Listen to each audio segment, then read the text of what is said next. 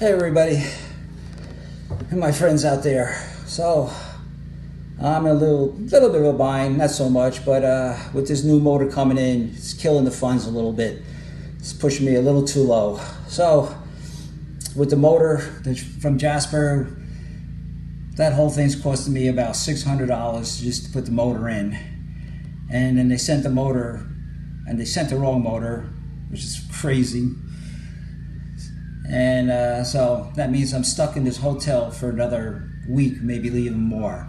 So this puts me in more of a bind because the hotel is going to be like $700-800 total for just because the people can't do their job. So it's pushing my budget a little slow.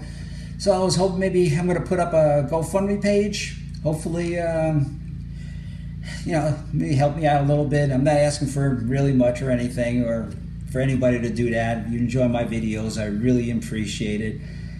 I'm really happy that there's so many people that enjoy my what I do here for a living.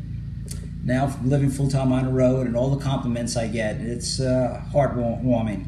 So that's our situation. I'll leave a link below on the GoFundMe page, and hopefully we'll see you down the road and I can continue this up. And also my GoPro, I lost the GoPro to make the videos.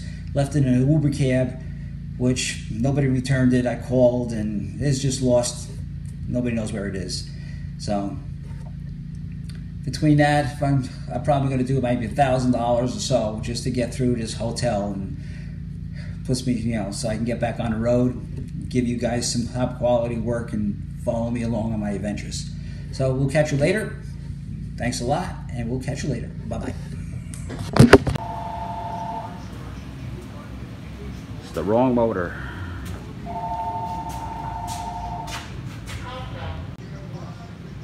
Back at the mechanic. Got my motor here. That's the wrong motor. Being ready to put in. And now I'm stuck in the hotel for another week. Yep. That's my old motor I took out. Can't win today.